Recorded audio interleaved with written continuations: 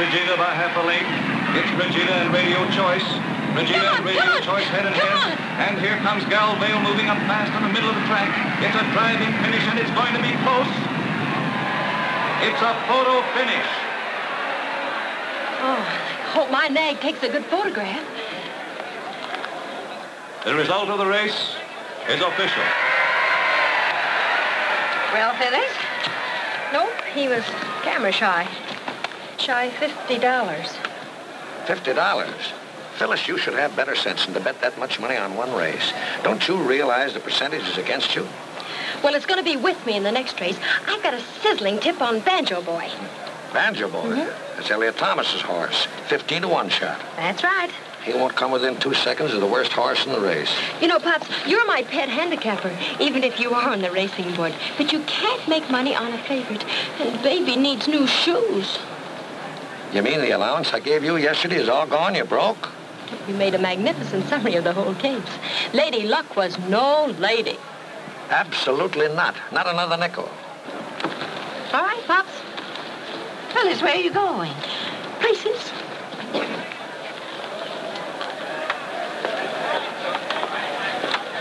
Steve, I'm Phyllis Brighton. Max sent me. I want to get 200 down on Banjo Boy. Want that on the nose? That's the place that'll do the most good. Look, I don't have the 200 with me. I'm going to leave this for security. It's worth 500 in any hock shop. Okay. Hey, Steve. That brooch is as phony as a mother-in-law's kiss. Yeah? How dare you? My father gave me that for a birthday present. I really ought to run her in. She's been trying to peddle that plate glass all day. It's a bad case. Thanks for tipping me, Mike. It's okay. Pardon me. I don't believe I've had the misfortune. No, I don't think we ever have met formally, Miss Brighton. Your tactics don't call for much formality. Why did you tell that man this wasn't genuine? Well, if you'll pardon my humble opinion, I think you ought to show a deeper regard for sentiment. I understood you to say that that was a birthday present. Well, you don't think I'd part with it, do you? I'd have bought it back with the money I won. What money you won? When? With your nerve, I'd hate to have a tooth pulled. Now, listen, your father's a good friend of mine. I know how he took it on the chin for years, just to be able to give you pretty little baubles like that. Well, I'm sure Pops will be very grateful. But if that horse wins... There they go! It's Banjo Boy and St. Louis. Now it's Banjo Boy coming away, and Banjo Boy the winner. What's got into you? Oh, I had money on that Banjo horse. You did, Annie? How much? $2 I'm going to collect. I can't understand that horse winning. Oh, I can. And between you and your friends, a girl can't make an honest living. What do you mean? Well, I was about to put up my brooch for security when some smart aleck came along and queered the deal. He said he was a friend of yours. Who was it? I don't know, but he almost put my eye out with his keychain. Oh, Mike Shayne, smart boy. Not so smart. He did me out of $3,000 I'd have won on Banjo Boy. You might have lost. Oh, that was a sure thing, Pops. Yeah? Who gave you that tip? Harry Grange. Harry Grange. Oh, sure thing, eh? Dad, remember your high blood pressure.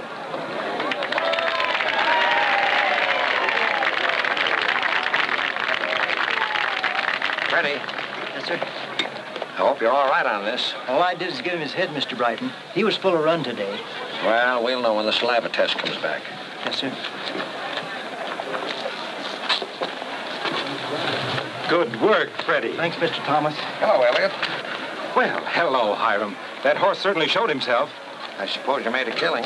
I sure did. I cleaned up $30. You know, Banjo Boy's been improving steadily in his workout, but it was quite a surprise that he came through today. Yes, it was quite a surprise.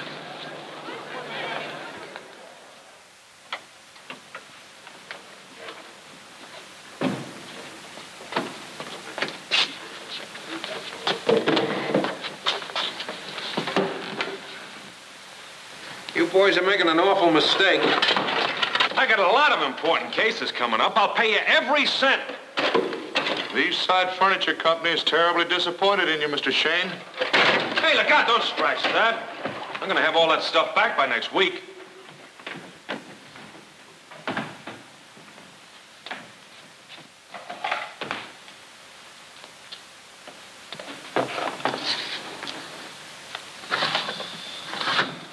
Hey, wait a minute.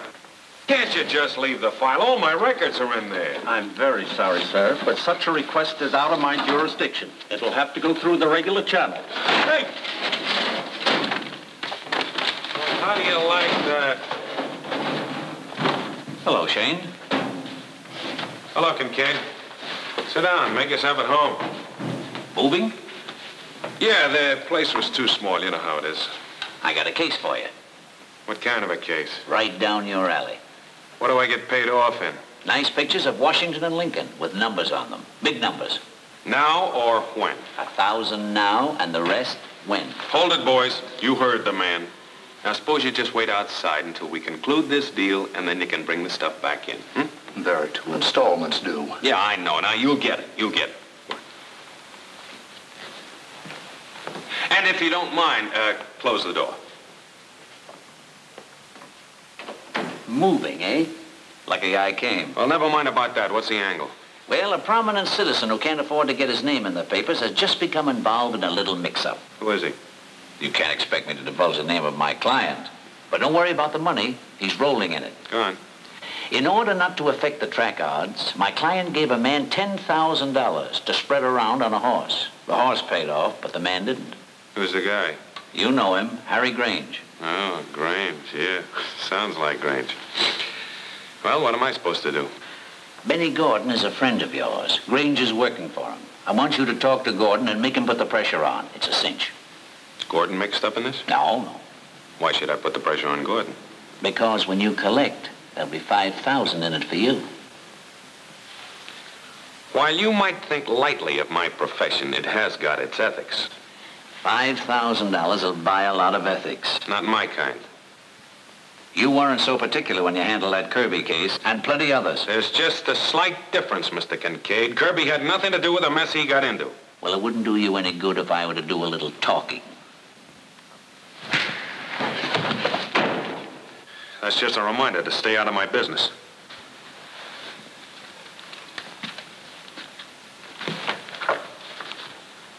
Now put that thing down before someone gets hurt.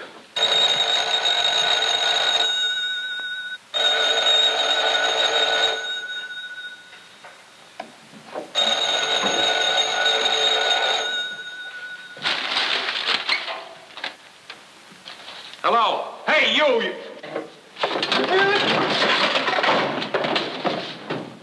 Hello. Oh, hello, Mr. Brighton.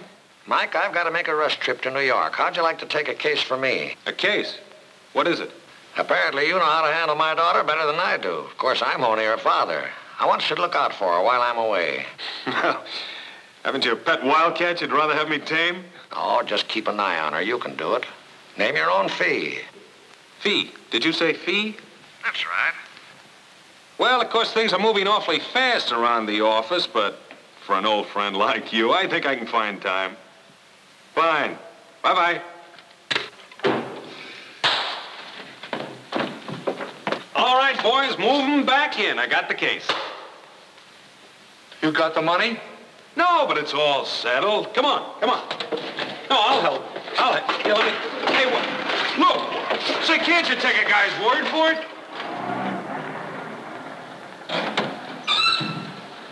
Evening, Mike. Hiya, Steve. Say, tell Charlie to run a rag over this, will you? Shall do.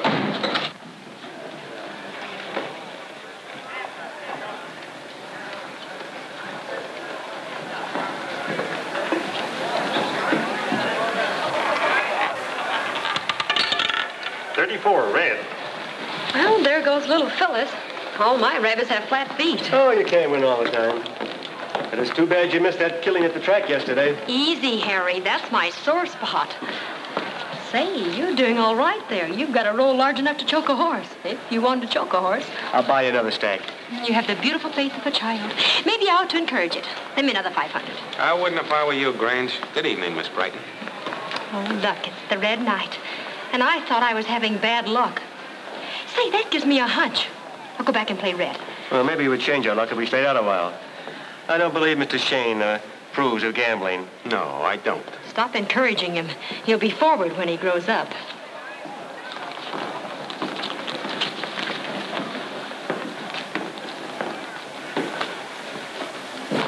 Hi, Mike. Fine. Is Benny upstairs? Yeah. Good. Now, you listen to me. I've gone to a lot of trouble to bring you up. I know what's best for you. I won't have you running around with that Harry Grange. Is that clear? What's wrong with him? Well, plenty. For one thing, he doesn't care anything about you. Or he wouldn't be chasing after that Brighton girl. You probably told him to keep away from me, that's why. I didn't. But it's not a bad idea. Am I interrupting anything? Hello, Marsha. How are you, Benny? Hello, Mike. I didn't hear you knock. No, as a matter of fact, I didn't. Say, Benny, how long has Harry Grange been shilling for you? That's a lie. Hmm? You and this two-bit Dick framed this. Shut up. I won't shut up. You're running Harry down because you know how I feel about him. I said shut up. You don't care the snap of your fingers about me. You know all you care about is... Now get out. Doesn't that belong to you, Marsha?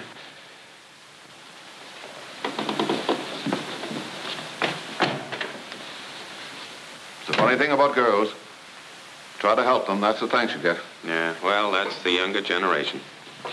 Say, Benny, Harry Grange is at the roulette wheel with a friend of mine. He's feeding her C-notes on credit. She's much too young for that diet. What am I supposed to do about it? Ask all my customers to bring their birth certificates with them? Now, you got plenty of business here without sending talent scouts to the kindergartens. Since when have you turned missionary, Mike? I said she was a friend of mine. And she ought to know the ropes. Now, listen, Benny.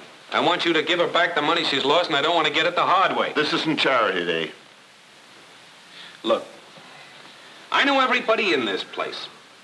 I know you got a bunch of mechanics working for you downstairs. I know you're operating a needle wheel. Sure, Mike. I know how to run a place. I'm in with the right people. Well, now, don't tell me you're kicking back to the Lone Ranger. Oh, stop clowning. Grange isn't telling her to bet. He may be lending her the money. But why should I give it back? Because I asked you to. Who's the girl? Phyllis Brighton. Send Grange and that Brighton girl up here. Thanks very much, Benny. I'm doing this for you, Mike, because we've always been such good friends.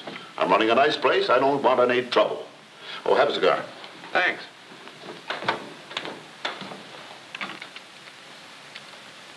That's a good cigar. Hasn't got that awful smell of tobacco, you know.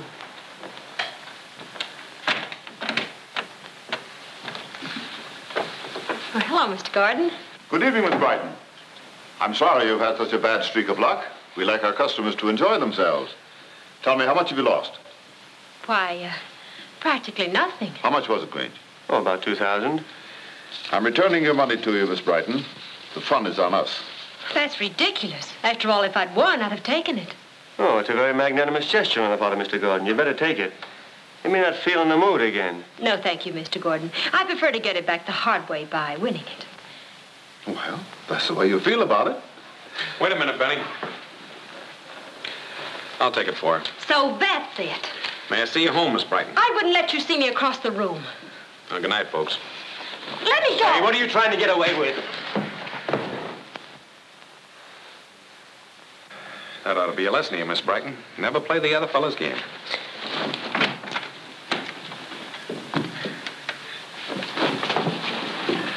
Sorry, Benny.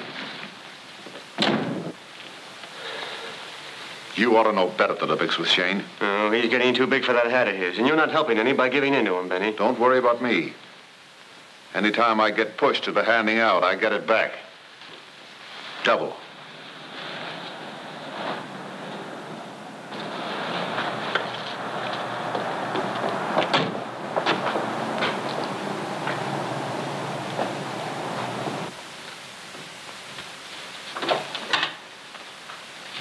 Has my father left yet, Ponsby? No, miss, he's in the study. Quite a little nest you have here, Ponsby. Yes, sir, we think it rather cozy. Cozy, yeah? I bet if you walk in your sleep, you need a bicycle. Pops! Is it true you've engaged this Mr. Shayne to haunt me? You mean that he got you to come home at this hour? Don't you think you're carrying this a little too far? After all, I'm of age and no nincompoop. That's a matter of viewpoints. All crazy people think they're sane. Crazy? On one subject, yes. Don't be a nincompoop. I won't have it. I won't be followed around, but that... Yeah, that nincompoop. So far, he's done very well. That's what you think. Hello, Michael. Hello, Mr. Brighton. Mighty quick work. Don't let her out of your sight. Where do you live? 1472 Mulberry. Why? You're going to move right in here. Ponsby will get your things. Well, you sure you got room? I think so. We'll put you in the west wing, opposite Phyllis. Well, Hiram, haven't you left yet? Oh, yes, I've left. Olivia, this is Detective Shayne. Hello. Mr. Shayne, this is Aunt Olivia. A detective? Mike, I'll see you when I get back. Yeah. Bye, Olivia. Bye. Bye, baby. Oh, Mr. Shayne, I've always wanted to meet a real detective. I'm a sort of a detective myself. Oh, you're just an amateur, of course. But I've solved most of the Ellery Queen mysteries, and I did the battle book without missing a single battle. Oh, no, I did miss one. Now, let me see. If you don't mind, I'm going to bed. Not at all. Let's go. Oh, yes, Oh, I remember now. It was the great piano mystery. The body was found under the piano. His throat was strangled with piano wires. The soft pedal was found embedded in his neck, and somebody had completely severed the head from the body. He was dead. Oh, suicide, No, it was murder. Really? Everything pointed to a very suspicious butler who had a passion for playing chopsticks. But, of course, I thought the murderer was a pet gorilla that belonged to the gardener. And who do you think killed him? I don't know. His sweet little innocent wife. Oh, yeah? How'd you find that out? I looked in the back of the book. This is your room, Mr. Shayne. Oh. I'll have Ponsby bring you some things. Oh, thanks very much.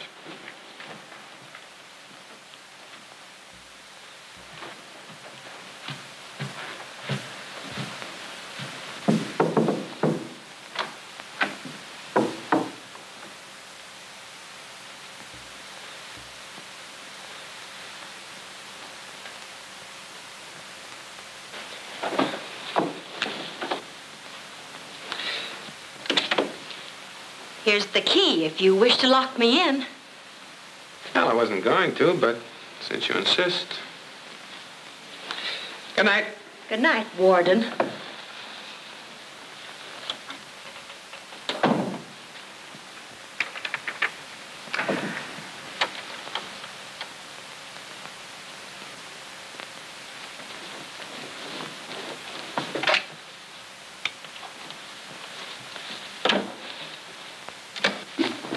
Anything else, sir? No, that'll be all, Ponsby. Good night. Good night. Oh, Mr. Shayne, I forgot. I must tell you about another very interesting story. It's on the radio, and I wanted to get your opinion. It seems there was a man married to his wife, and she killed him. No one knew the motive. Or maybe he didn't have enough privacy. Oh, no. You're not even warm. Well, when he was killed, they found a lock of his wife's hair in the back of his watch. At least everyone thought it was his wife's hair, but when they compared it, they found it was just ordinary cat's hair. You know, like they use on cats. Oh, go right ahead, young man. I used to be an art student. Now, when they found the man, his wife's scarf was right beside the body. It was a white scarf, like the one Phyllis had on when she left. And Phyllis? then... Left when? Well, just now, when I passed her in the hall. Just now?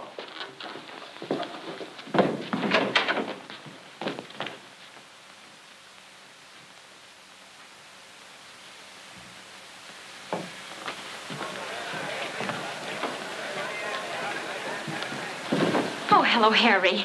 Say, I want to apologize for that watchdog Father unleashed on me. You mean to say your father hired that keyhole, Dick? I'm afraid so. Hello, Phyllis. Oh, hello, Mr. Thomas. You know Mr. Grange. Yes, good evening. Good evening. Oh, I haven't seen you around for quite a while. Well, Would you pardon me, please? I'll be back in a few minutes. Well, certainly. Congratulations on Banjo Boy, Mr. Thomas. Thanks. Your father seemed a little skeptical about his ability to win. Oh, well, you know, Father. He's of the old school. It always annoys him when a long shot comes in. Say, let's try the wheel, shall we? My palms are itching. Well, you go ahead. My weakness is baccarat. Oh, Harry. Oh, hello, Marsha. I want to speak to you. A little later. I have to Don't see... give me that brush off. Marsha, I'm busy. Yes, I know. You've been busy with that Phyllis Brighton. Well, if you think you can get rid of me that easily, you're crazy. Oh, Marsha, don't talk like that. I'll talk, and you'll listen. You've been pushing me around long enough. I'm not taking it. Don't fly off the handle for nothing. Be sensible about it. We're washed up, that's all.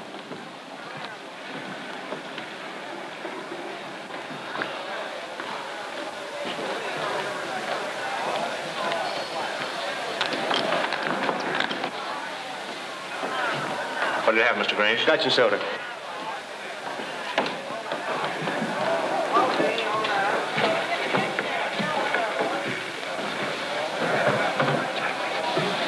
Oh, thanks. Be a scotch and soda, Jimmy. How are you this evening, Mike? You've raised the question which will take quite some time to decide.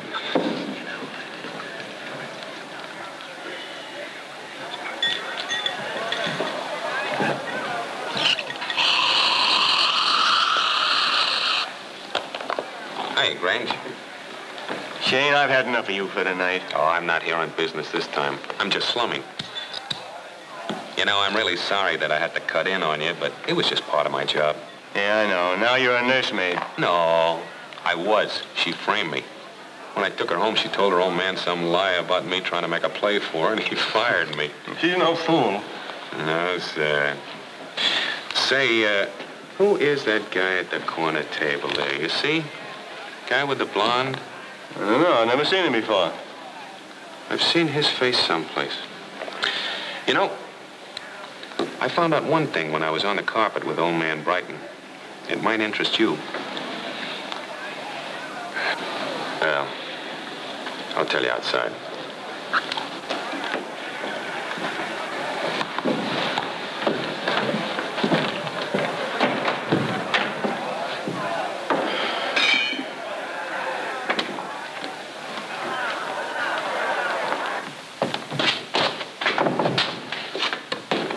Wait a minute. What's the matter? Oh, what's wrong?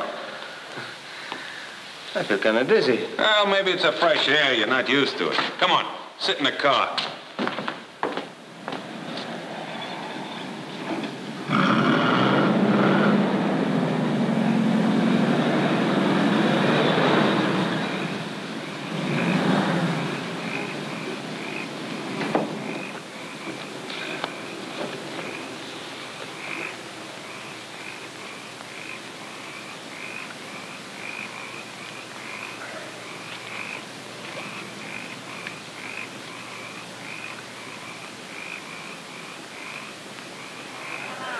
Say, Pete, have my car sent around, will you? I'm going right out. Sure, Mike.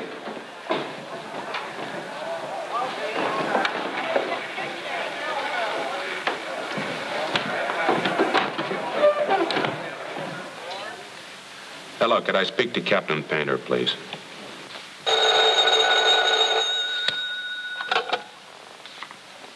Hello? Hello.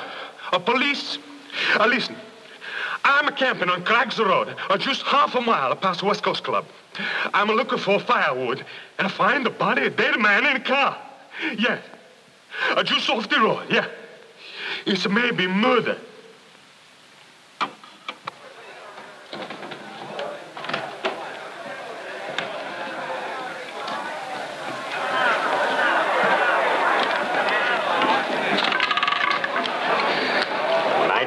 Red? I thought there was some reason for my luck changing.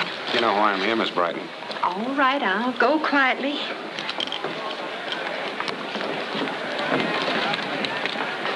If you don't mind, Warden, I'd like to make a small deposit on my debt to Harry Grange. Grange? He isn't here. I just saw him drive off in your car. In my car? Yeah. I can't understand why Harry took my car. I'm sure I don't know. Pardon me.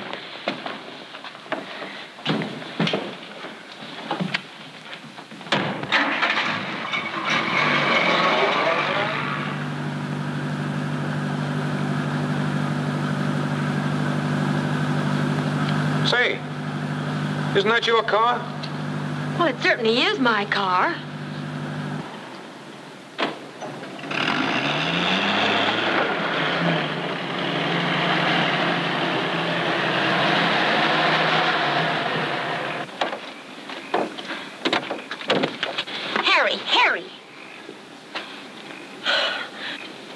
He's been murdered. Well, and in your car. Well, what do we do? You wouldn't listen to me when I said you were running around with the wrong people. Now, if the police find out about this, you're going to be in an awful fix. Oh, you've got to help me. You've got to... I'm very sorry, my dear. There's nothing that I can do. If you'd have listened to me, if you'd have stayed in your room back there when I locked you in, see, this wouldn't have happened. Catsup. Of all the cheap, phony gags. So you thought you could scare me. Wake up, Harry. I'll take you home and sober you up. Mike, look. He is dead. He's been shot.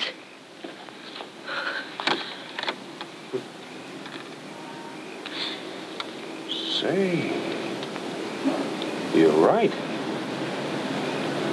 Well, that gag sure backfired. I only pulled the old catsup routine to scare some sense into you, but while I was gone, somebody put the real trimmings on. Look, there's a gun. Yeah. It's not a gun. It's my gun. Your gun? Come on, let's get out of here before the police come. The police? Well, what do you mean? To do it up brown, I called them. You did? Go on, get in the car. Look, you go home and you keep your mouth shut. Go on, step on it. I'll follow you right away.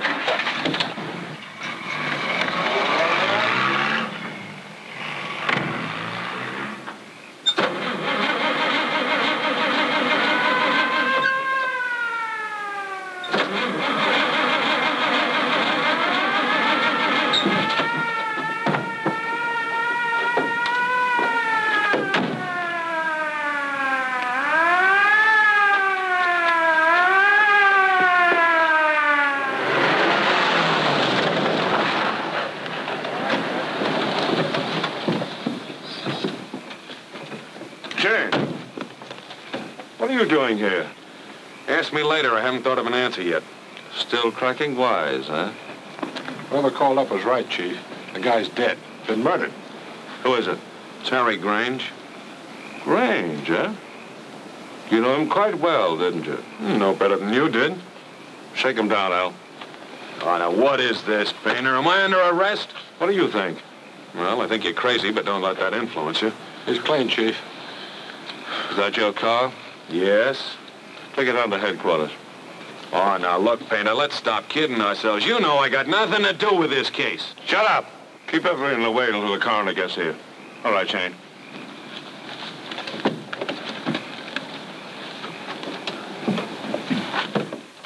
When are you going to start talking, Shayne? Not until my attorney gets out of law school.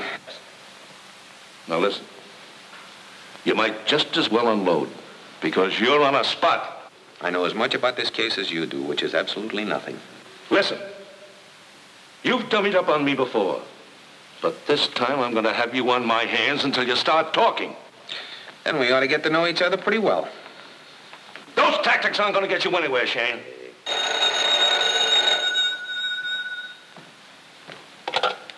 Yeah. What? Who?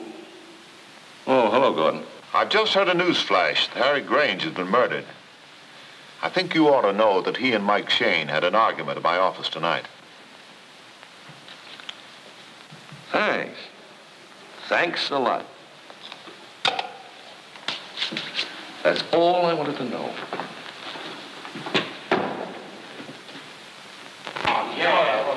All right, boys, come and get it. And how? We've been waiting for it. Now, make yourself comfortable, fellas. All right, Cap, let's have it. Well, here's your story.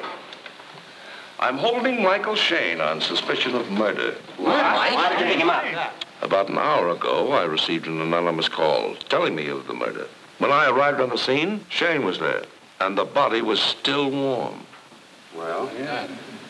And now Shayne refuses to explain why he was there. What's the motive, Cap? We have plenty of motive. I just learned that Shayne and the dead man had an argument tonight. How about it, Mike? You're in a spot. Give us the lowdown, Mike. Well, boys, looks like I'll have to do a little talking. Yeah, let's hear something. You see, Painter wasn't the only one that got an anonymous telephone call to the scene of the crime, because I got one too, but I know who called me. Yeah? Who was it? Yeah.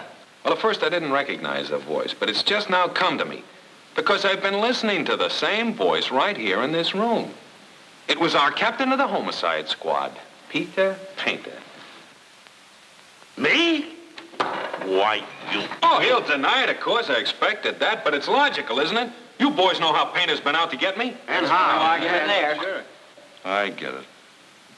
You know I didn't make that call, Shayne. You're just bluffing, hoping that I'll back down. I don't care whether you back down or not. Without a shred of material evidence, you were ready to try me in the papers. Well, it works both ways. And how? Is that the way it's going to lie, Painter? Liar's right. I don't want you boys to get off on any half-baked ideas. You certainly don't believe that I called Shayne. Or for that matter, if anyone called him. We're not printing opinions. We're stating facts. I'll take my oath that you did. And if you want anyone to believe that you're in the clear, pick up the man who did call. While Shayne languishes in your Bastille, working up a swell case of false arrest. He's got you coming and going, Cap. Well, how about it? Does that suspicion of murder charge still stand? No, not officially. Now, look, fellas. If I release Shayne, what occurred in this room tonight, off the record, right? What do you want us to do, Mike? Well, just play the whole thing down, boys. It might help us catch the murderer. Okay, Mike. Sorry. Use the phone outside. Well, Shayne, you got me this time. But I've just started with you. Now that kind of talk will only get you in more trouble, Painter. Well, if you don't mind, I'm going to clear out of this gas chamber. How about the keys to my car? We're holding that for further investigation. Well, I can tell you now the trouble's in the carburetor.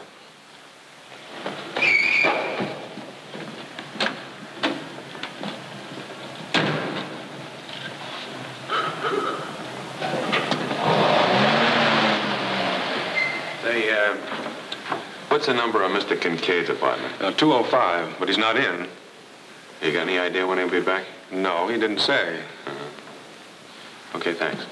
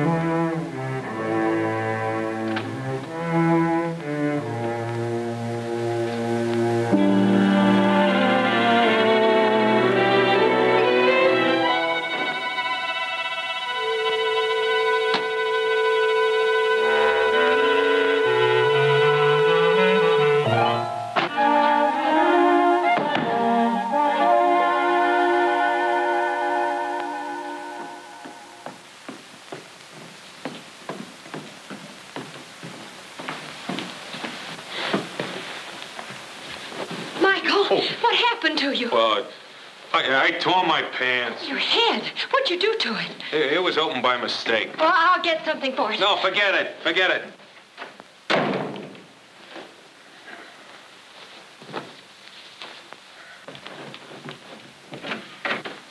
Hey! Doesn't anybody ever knock in this house? Just sit down there and be quiet. I'm going to ask all the questions. Where have you been all night and what happened? Oh, practically nothing. After you left, my car stalled. The cops picked me up. Well, you didn't kill Harry Grange. Well, you got more sense than the captain. He tried to pin it on me, but the pin wouldn't stick. No. It wasn't sharp enough. That burn? Oh, no. Well, then hold still. Where'd you get this cut? At some apartment house. They had a sale on them. Michael, for heaven's sake, say something sensible. All right, I will. Will you please get out of here and let me get dressed?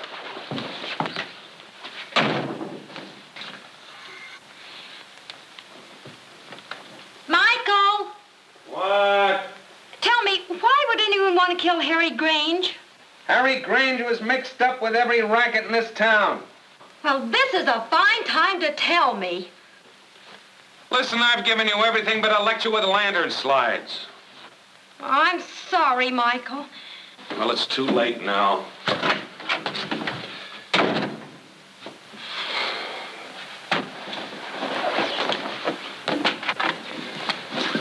Now, listen, will you please leave so I can get dressed? There's work to be done. Well, I'm in this too, you know. Why? Michael, it really is my fault you got into this scrape. What is this? You going soft? Maybe. Yeah. All my life, I never worried about anybody but myself. But last night, I realized what a jam I'd gotten you into, and, well, I started worrying about you. Don't you think that sort of thing ought to be encouraged? Yeah. All right, you sit right here and keep on worrying. I have to go down and get my gun before one of Painter's bloodhounds picks it up. Well, I'm going with you. Oh, no, you're not. Your dad is paying me plenty to keep you out of trouble. He told you not to let me out of your sight, didn't he? Okay, but I'll bet you'll be an awful nuisance. I'm not taking any more bets. On the level? Okay. Will you get out of here and let me get dressed? And hurry!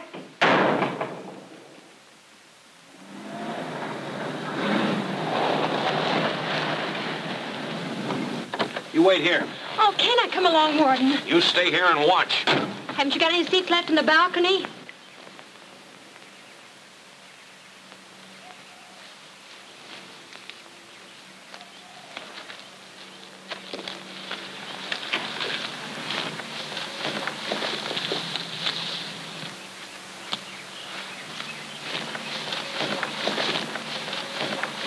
Oh, pardon me, stranger.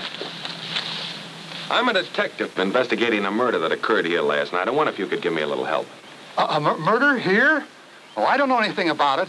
This is the first time I ever fished here. Look, I didn't even catch any fish yet. All right, hold it now.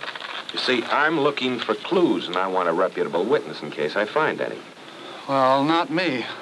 I'm supposed to be working today, and if my wife finds out... You wouldn't want an innocent man to go to jail now, would you? You can't put me in jail. I didn't do anything. All I want you to do is verify any clues that I find. Now, come on, we'll look around. Oh, I don't know anything about clues. I couldn't even find any fish around here. I don't like this. If my wife... Hey, it's a gun. Is that a clue? It's a gun, all right. Now, what I want you to do is make a sworn statement as to what you've just witnessed here. Oh, but I couldn't do that if it got in the newspapers. It my won't wife get in the papers. You're a resident of Los Angeles, aren't you? 15 years? Yeah. I like that. Am I a resident of Los Angeles? Do you know where Normandy Street is? Well, you go down 2 blocks, turn to your left, and... Oh, you got to be awful careful because it's all kind of dug up there. And the Look, this is the address of a lawyer friend of mine. He'll fix up an affidavit for you to sign. Just say where you found the gun and that it was fired. How do I know it was fired? Here, smell it. Oh, I got a cold.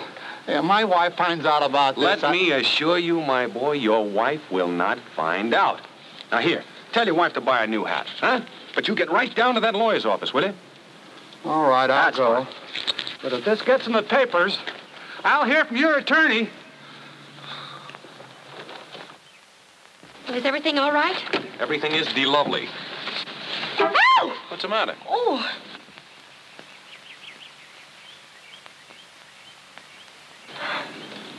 Look, a pin. Why, it isn't mine. I should say it isn't yours. It belongs to Marsha Gordon. Marsha Gordon? Yeah, I saw this fall off her dress in her dad's office last night.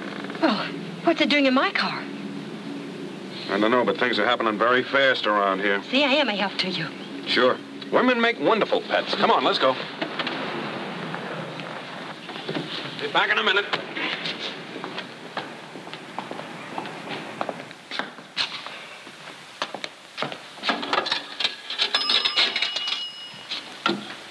The Gordon residence. I'm sorry, but Miss Gordon is ill. Oh, I'm sorry. Thanks.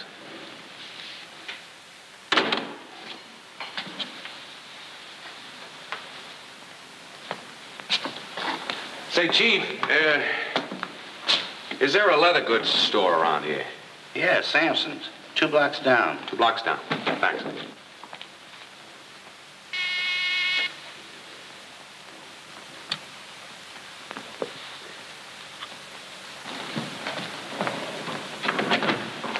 Good morning. I'm Dr. Shayne. I've come to see Miss Gordon.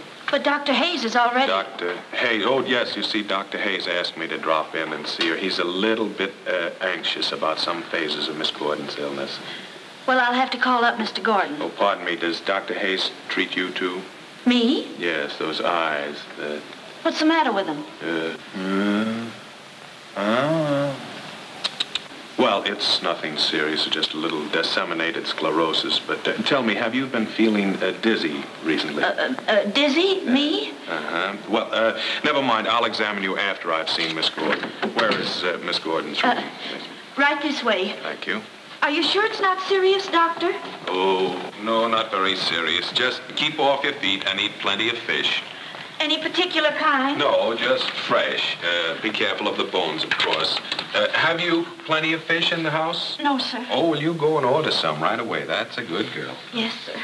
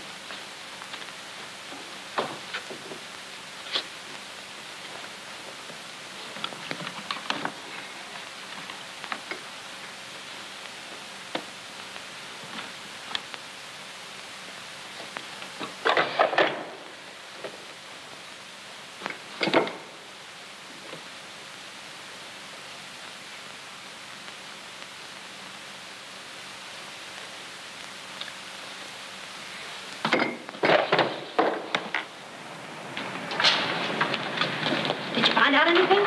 Only that this case gets goofier every minute. You know, while you were inside, I got an idea. I can't use it. I think Harry Grange was murdered for his money.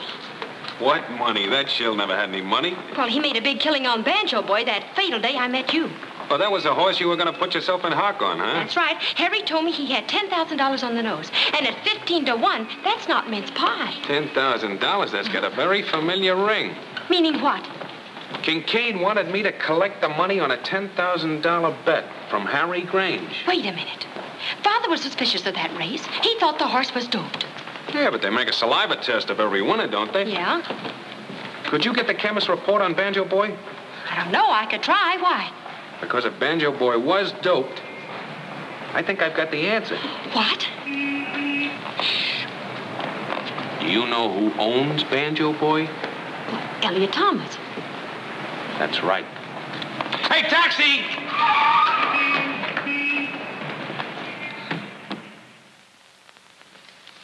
Well, looks like I had a nice take. What do you want, Shayne? Who were you protecting when you called Painter last night? Nobody. It was my civic duty to give Painter that information. Well, you sound like a very public-spirited man. How would you like to donate $5 grand to a very worthy charity? $5 grand? What charity? To the Michael Shayne Home for Michael Shayne. Well, it should be worth that to know where Marsha is. Well, she's home. Yeah? Here, warm that up.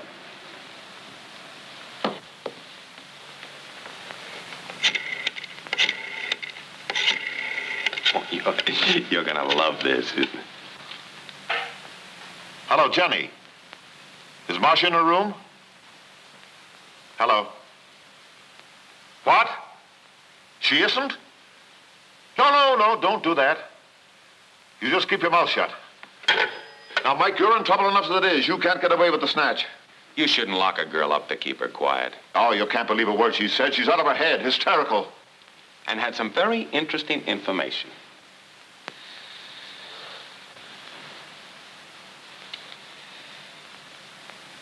Am I to understand that you want $5,000 to return Marsha? Mm-mm. For $5,000, you retain me to find her and return her. I'm not interested. You're not? Hello?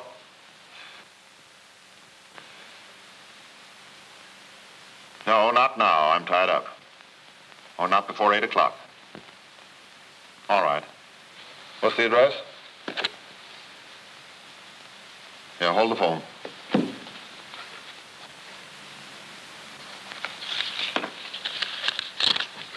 Hello. I'll be there. All right. Well, I'm sorry we couldn't make a deal. Wait, Shayne. I'll tell you what I'll do with you. I'll split 50-50, 2,500 COD. Mm-mm. $5,000 not COD. In escrow in my bank before it closes today.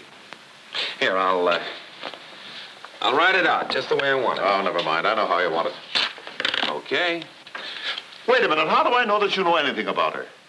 That you're not trying to bluff me? Oh, I thought you were going to ask me something like that.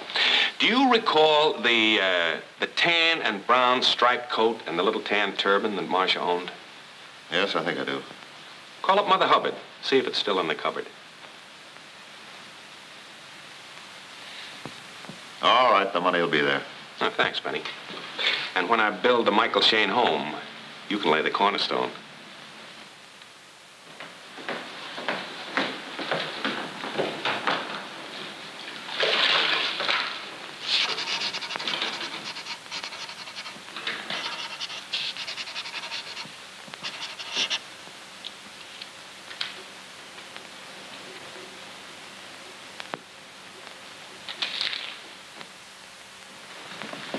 Hello, Auntie. Oh, Mr. Shayne, I'm so glad you've come. Did you know that a friend of Phyllis's had been murdered? No, you're kidding. No, really. Here it is in the paper. I'm making a file on it. Here I've been solving other people's murders all my life. And now to have one so close to home, why, it's just wonderful. Ponsby and I've started working on the case, but we haven't any decent clues, have we, Ponsby? Only the fact that Mr. Grange died in a sea of tomato catsup. Yes, and that doesn't make sense. The Baffle book always gives you one or two things you can get your teeth into. Well, Auntie, here's one that'll give you lockjaw. The tax collector just told me that Elliott Thomas has a beach house on Beach Street at Balboa Beach.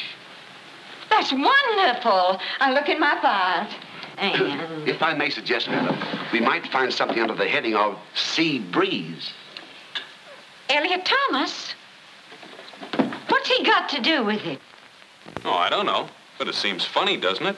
A man who owns a beach house on Beach Street at Balboa Beach. Yes, that is peculiar. But Mr. Grange wasn't drowned. He was shot. And in that case, there should be a murder weapon. Yes. Yes, you're quite right, Auntie. Now, just speaking theoretically, if it was a choice between these two guns, which one would you pick? This one. Because it's been fired and it's jammed. That's very good, Auntie. Because that is the gun that killed Harry Grange. Oh. And it also belongs to me. You? Mm-hmm.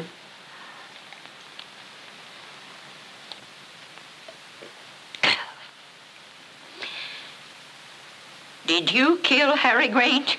No. No, I found my gun lying beside the body. A shyster lawyer took it from my office. Oh, that's too bad. Then the case is solved. Oh, no, not exactly. I can't find the lawyer. Well, that's wonderful. Then maybe we can pin it onto somebody else. Whose gun is this? Oh, I found that in Marsha Gordon's room. She was in love with Grange. Here's some interesting data on the formation of spray and spume. Look, they're identical. Both 38s and the same make. Yeah. Ponsby, what was the name of that case with the two identical guns? The case of the broken bed spring, madam. Yes. Don't you remember? The criminal switched the barrel of his gun to the police commissioner's gun. Well, why don't you go out and steal the commissioner's gun? You think I could? Say, Auntie.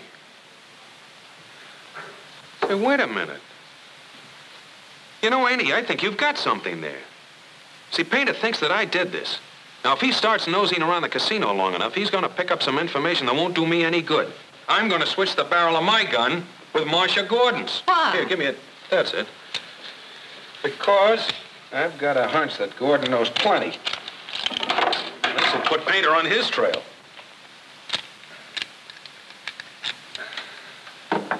So that's the way they do it. I couldn't make any sense out of what it said in the book. Watch this carefully, Ponsby. We might want to use it sometime. I will, madam. The time the inspector gets all this unraveled, he'll be so mixed up. They can use him for a recipe for upside-down cake. Hey, see, Andy? They fit perfectly. Mm-hmm. Now, I'll tell you what I want you to do. Chief, I got it. I got the ketchup they found on Grange's shirt. That's great, Al. Now watch out. Look out for those fingerprints on the bottle. Huh? Now, give me Casey in the fingerprint room. But, Chief, look, I want... Quiet. Hello, Casey. Now, this is important. I want you to get me the fingerprint classification on the catsup bottle.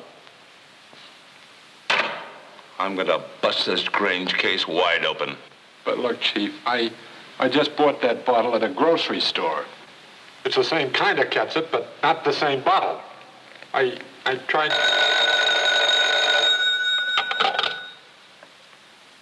Homicide Squad, Captain Painter speaking. What? Oh, yeah. Well, that's very interesting. Okay, we'll be right over. Come on, Al. We're finally catching up with Shayne. We're from headquarters. I'm over the conscription age. Police headquarters. Oh. The cops, madam. Oh, I'm so glad you've come. I've been so nervous. You see, my brother hired Michael Shayne, but I think he's made a horrible mistake. He's been acting very suspiciously, and I just saw him hide 2 guns in the study. Say, Chief. Let's have a look.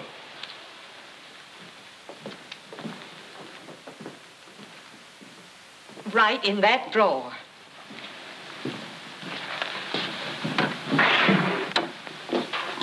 Well, there's 2 guns, Chief.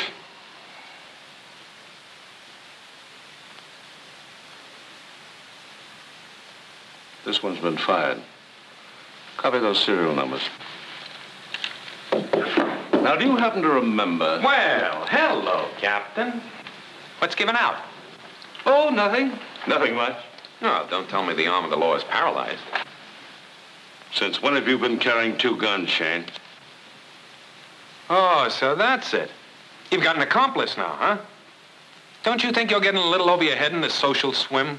What about these guns? The one with the chip on the handle is mine, and the other is a little trophy I picked up on the hunt today. Call Joe and check on those numbers. Very careless of you, Shayne, not to have cleaned and reloaded this gun. It's been fired recently. Yes, I know. I noticed that. Al calling. I want you to check a couple of gun numbers for me. I picked that gun up this morning about 100 feet from where they found Grange's body. The murderer must have thrown it there. Naturally, you would cover up with some such story. Oh, no. I have an affidavit from a substantial citizen who witnessed it. That only proves you threw it away yourself last night, after you killed Grange. Why, do you mean that Mr. Shayne is implicated in the Grange murder? Oh, that's terrible. Now, I just finished telling you that the other gun is my gun. It's registered in my name. I have a permit to carry it. That's right, Captain. This gun belongs to Shayne. Well, who owns this one?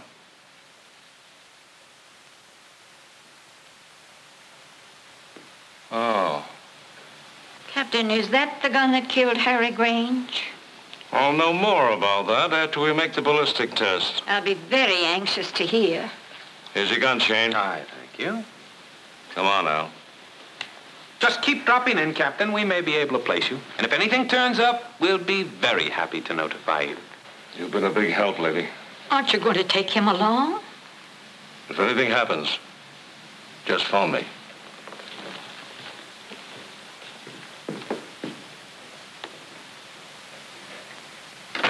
Why, Andy, you were swell. Do you know that you're a grand little actress? Oh, don't be foolish.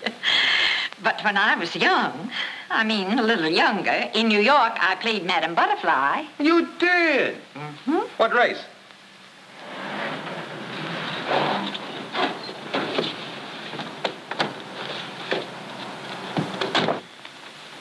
You know, I'd feel much better if Painter'd let us in on what's going on. Hello, everybody. Hey, where have you been all afternoon? Well, they wouldn't give me a chemist report on Banjo Boy, so I hid in the washroom and stole it after everybody was gone. Good girl. You're going to be terribly disappointed. Banjo Boy wasn't doped. What? Well, that gums up that lead very nicely. Sounds like Painter's ring. Oh, maybe they found out I took the report. Is Michael Shayne still here? Yes, he's in the study. Shall I tell him that you... Well, well, well. Good evening, Mr. Shayne. What's the matter? Did you forget something? Yeah. Where's your gun? Why? Never mind why. Where's your gun? Did you make the ballistic test, Inspector? Yes, we made it. So you think you're clever? I found out how you prowled Gordon's house. And it's not hard to guess how you got hold of his gun. Hey, wait a minute. You mean to say that the gun you tested didn't kill Grange? Absolutely not. Looks like our trick didn't work. Trick? What trick? Oh, it's a trick. I was just teaching her some card tricks. Yeah? Well, this time I'm taking your nice, clean pistol to headquarters. And you with it. All right, I'll go. Still think you're making a mistake. Both of you. We've been all over this before. Ow! Ow! Ow! Get him! What'd you say, Chief? I said get him! Oh. Al! Here!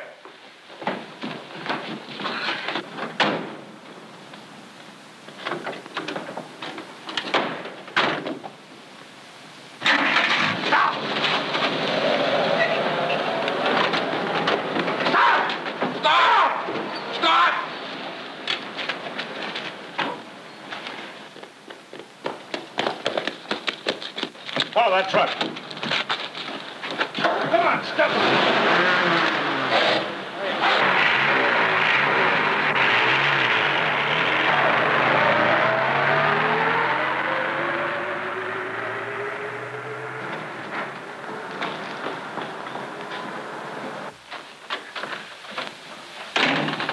Oh, I hope he got away. What's it all about? Oh, Mr. Shayne, there's been more excitement.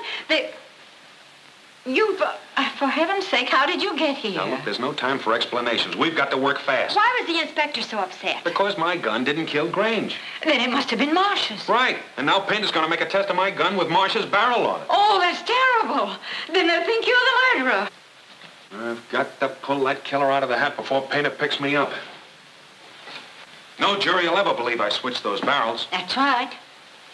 Say, Andy, I want you to copy this 10 times as closely as possible. 10 times. Why, that's forgery. You're telling me? You'll be able to write your own baffle book before you get through with this case, Andy. Run along. Now, Phyllis, upstairs in my room, there's a hat and a coat and a bag belonging to Marsha Gordon. I want you to call Elliott Thomas. Make an appointment to meet him at 7:30 in front of the library. And you wear those clothes. You got Annie committing forgery. What do you want from me? Kidnapping? Now, never mind about that. Just stall him along. Tell him anything. Tell him about Banjo Boy. But be sure he gets a good look at you in those clothes. That's the important thing. And then ditch him. Now, you got that? Yeah. All right. I'll borrow your car and I'll pick you up as soon as he drives away. It's clear as a mud pack to me.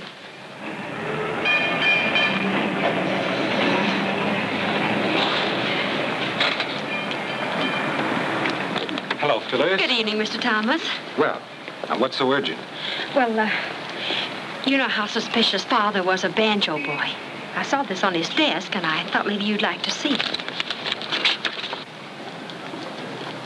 Well, that's awfully nice of you, but I had no fears about Banjo Boy. Is that all you wanted to see me about? Well, yes. Oh, well, thanks for your interest.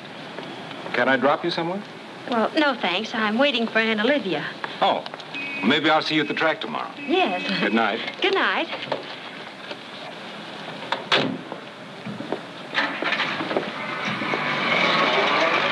How did you make out?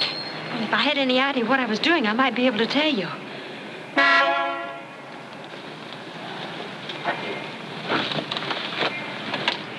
Nice work, Phyllis. Give me those clothes. You got the notes, Annie? Yeah, here they are. Did the best I could. Oh, that's fun. Say, these have a professional touch. You haven't been working with a paper hanging outfit, have you? No, Ponsby taught me the science of forgery. He's very clever at it. Yes. Where are you going now? Down to Elliott Thomas's house at Balboa Beach. There's going to be a meeting of the Little Mothers Club. We'll drive you down. Oh, no. This is going to be a stag party. Wait a minute. Aren't we in on this, too? I'll call you in the morning and let you know what happens. And if you don't hear from me, I'll be in the county jail. How do you like that? Gives us a build-up for a Rolls Royce and then hands us a kiddie car. Well, nobody's going to hand me a kiddie car. It's the first case I've ever had where I couldn't look in the back of the book. We are going to Balboa.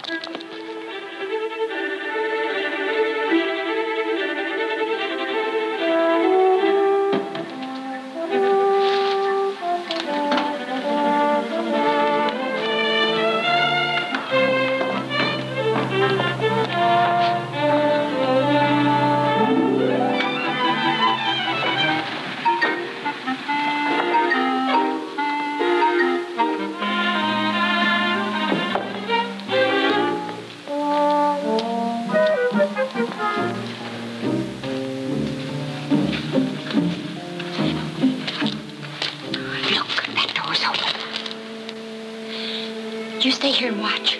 Whistle if you hear anybody. I'm going inside and take a look.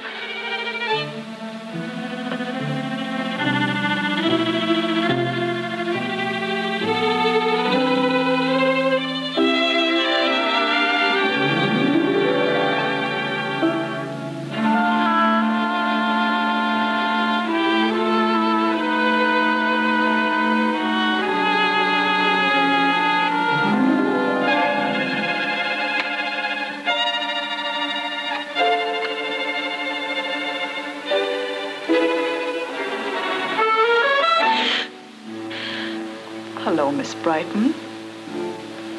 I'm glad you've come. I thought it was pretty easy for you with all your money to take Harry Grange away from me. To set up for you. You're crazy. Put that gun down. Well, one more murder won't make any difference. Can't do any more than hang you. Did you kill Harry Grange? It wouldn't be. Gosh, Annie, that was close. How'd you ever do it? Oh, I've seen him do it so often, murder mysteries, that was easy. We better lock her in the closet.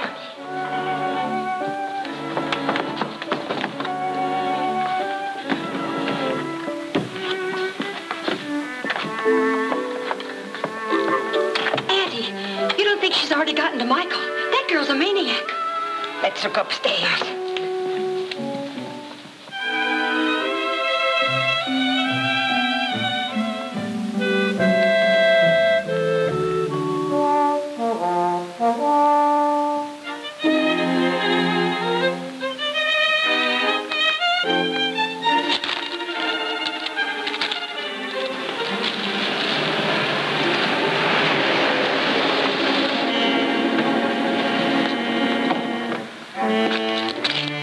Down the street and keep out of sight. Here must be on the other side of the house.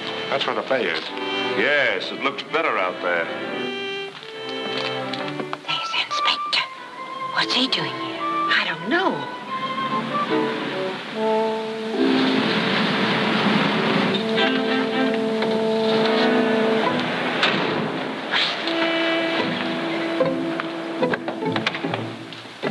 Well, Gordon, You have any trouble finding the place? Not at all. Let's go inside. Hey, there are some clothes. And the coat. Yeah, and here's a note. Looks like a suicide note. Yeah, but the guy who telephoned me said she was thrown off the pier. And this note is signed Marsha. Who's Marsha? Gee, I used to know a dame called Marsha once. Yeah? But when she sued me, I found out her real name was Mabel. Look, the lights just went on. There's somebody in the house.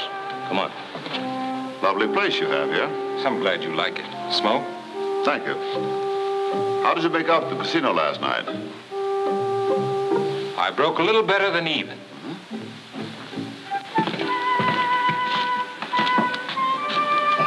Got your keys now? Yeah.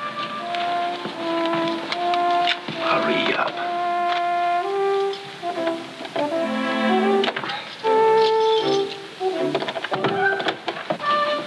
Never mind the formalities, boys. Come on in. What are you doing down here? Shh. I got an anonymous telephone call. I got one, too.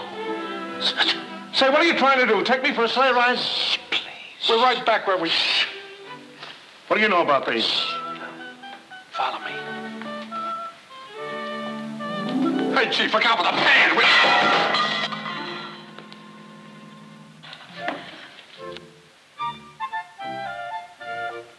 I thought you said we were going to be alone. What are you trying to pull?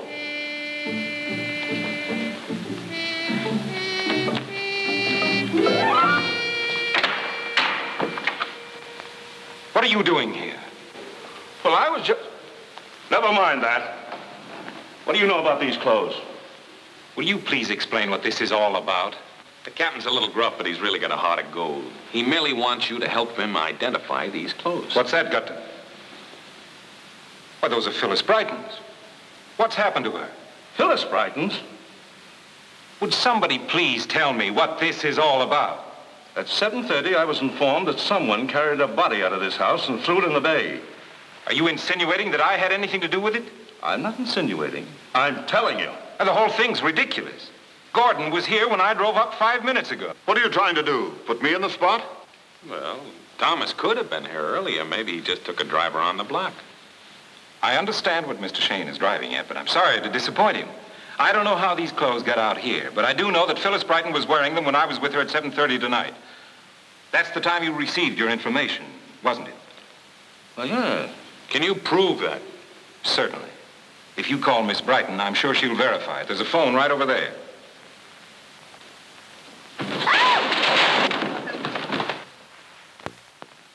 Shayne!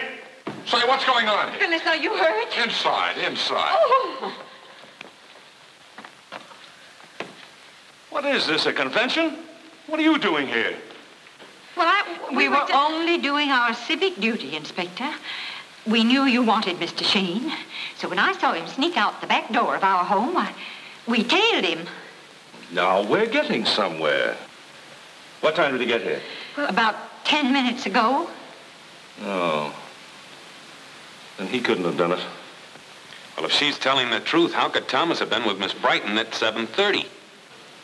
That's right. But Miss Brighton, when I was with you, you were wearing these clothes. I don't know what you're talking about. Those aren't my clothes. Well, if they're not Miss Brighton's clothes, then whose are they? Perhaps Mr. Gordon can enlighten us. Don't they belong to your daughter, Marsha? Marsha? Now we're beginning to get to the bottom of this. Hey, how did you know that? Because those were the clothes she was wearing when she disappeared. Don't you remember? I described them to you there in the office. Disappeared? How do you know she disappeared? Because Mr. Gordon hired me to find her. He probably didn't want the police department to mess it up, you know. Is this your daughter's handwriting? Well, that reads like a suicide note. She's in the Osset clay. Quiet. This might be Marsha's handwriting. But she'd never kill herself. Well, if it wasn't suicide, then it must be murder. That verifies the report I got. If that's Marsha's handwriting, it certainly is suicide. She was in love with Grange. Maybe she thought life wasn't worth living after he was gone. You seem awfully anxious to make it look like suicide, Thomas. What about it, Gordon? Is it her handwriting or isn't it? I don't know. It might be some sort of a plant. With you mixed up in it, it might be anything. Oh, now, Benny, don't try to tell me you can't... Listen, Shayne. If there are any more questions to be asked, I'll ask them. All right. I'm just trying to help matters.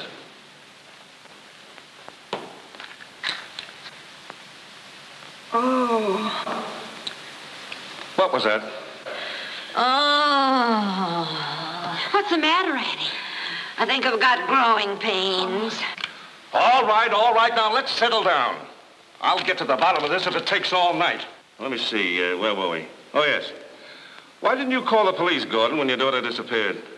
Because I didn't think it was any of their business. And I suppose you don't think it's any of their business if your daughter was murdered. Hey, Chief. What? Something's burning. What? The wastebasket. Come on, pull it out. Turn that over. Can't you even turn the wastebasket over? That's it. Hold it there. Nice work, Shayne. First suicide, then murder, now arson. Well, I'm sorry, Chief. I didn't know all those papers were in there. You're sorry. Well, it could happen to anybody. Didn't you ever set anything on fire? Nothing like that ever happened to me. Hey, Chief. No. There's a suicide note. Well, how did that get in there? I don't know. Well, I thought I put that in my pocket. Say, here's 2 of them. Yeah, that's right. Yeah, and here's 8 more. What? Let me see those.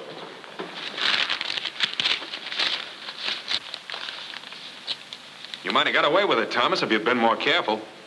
Those practice notes prove that you forged that note to make it look like suicide. That's a lie. The whole thing's a frame-up. I tell you, I didn't kill Marsha. I didn't. Why, you dirty double-crosser. That won't do any good. He'll hang for Marsha anyway. We've got everything now but the motive, and you can supply that. You bet I can. Marsha saw him kill Grange. She came back to my office, scared to death. I sent her home and told her to keep quiet about it, huh? You thought you had a chance to hang it on me. And also that you had something to blackmail Thomas with for the rest of his life. Where did you ditch Larry Kincaid's body, Thomas? I didn't kill him. It was an accident. I met Kincaid down here one night on business. He threatened to blackmail me. We got into an argument. I lost my temper and went after him. Kincaid pulled a gun on me. In the struggle, it went off and killed him. I threw his body into the bay. How'd you kill Grange? I was frantic. I didn't know what to do. I realized Grange was the only one who knew Kincaid was in my house. The gun had jammed, so I took it along with my gun to the casino. When I saw you and Grange leave, I followed. I shot Grange with my gun and left what I thought was Kincaid's to make it look as if he did it. What were you doing in Kincaid's apartment last night? I went there to destroy the only bit of evidence which would connect me with Grange. So, it was you that I've got to thank for that clunk in the head I got, huh? So that's why our trick didn't work. Neither one of the guns we had the inspector pick up killed Grange. I've been framed! You know, there's one thing I can't understand, Thomas. Why would a man in your position become involved with people like Kincaid and Grange? I got in a jam. I needed money fast. I'd bought a South American horse that had never run in the States. It had the same markings as Banjo Boy. To keep myself in the clear, I had Grange substitute the horse for Banjo Boy in that race. Oh, so that horse was a ringer, huh? Well, no wonder the chemist report was negative. Of course. Well, Painter, here's your story. Thomas gave Grange $10,000 to bet. The ringer won, but Grange wouldn't pay off. So Thomas hired Kincaid to collect. Kincaid came to me, but I wouldn't have any part of it. So he contacted Grange himself. Grange told Kincaid the whole story, and Kincaid used it to blackmail Thomas. Now, there's your case. Sorry that I haven't got the silver platter with me. Well, it may be a case to you, but it's still a lot of goulash to me. Whose clothes are those? Who got thrown off the pier? Well, I'm sorry, but that happens to be just a little figment of my imagination. You mean you're the man who telephoned me? Oh, shucks, you guessed it. All right, Shayne. Where's Marsha? Well, I'm sorry. That's one of the things that I... That's what I've been trying to tell you. She's in the closet. What? In the closet? How'd you know she was in there? Marsha. Are you all right? I'm all right. What are you doing here? I came here to even things up with Elliott Thomas. But Mr. Shayne has saved me the trouble. I'm taking you home. Wait a minute, Gordon. I don't think you'll want to take her where you're going. Say, that's right. Suppressing the evidence in a murder case is compounding a felony. Say you're under arrest. And Gordon, I'll be down at the bank bright and early to collect that $5 grand for delivering Marsha. But you didn't deliver her. Well, Eddie and I are in partnership. Aren't we, Eddie? We'll split it. Come on, Gordon. Let's go, Thomas. Oh, Painter. Please, don't mention my name in the papers. I won't. Okay. I'll mention you, too. Thanks so much. Well, that closes that case. Oh, no, it doesn't. You can't unload me that easily. I'm still your case until Father gets back. I may get him to put you on a permanent retainer. You know, I don't think this case was half as hard as that one in the Baffle book about the great piano mystery. You know, where the body was found under the piano. His throat was strangled with piano wires and the salt pedal was found embedded in his...